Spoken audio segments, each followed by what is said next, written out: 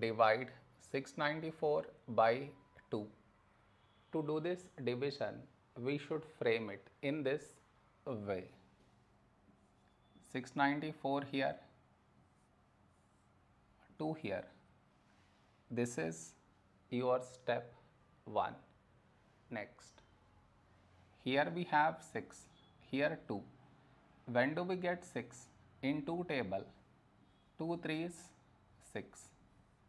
Now we should subtract, we get 0.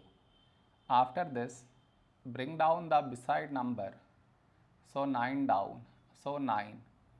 A number close to 9 in 2 table is 2 4s 8. Now we subtract, we get 1. After this, bring down the beside number, so 4 down, so 14. When do we get 14? In 2 table, 2 7s 14. Now we subtract, we get 0.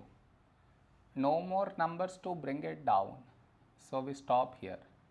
This is our remainder, this is our quotient.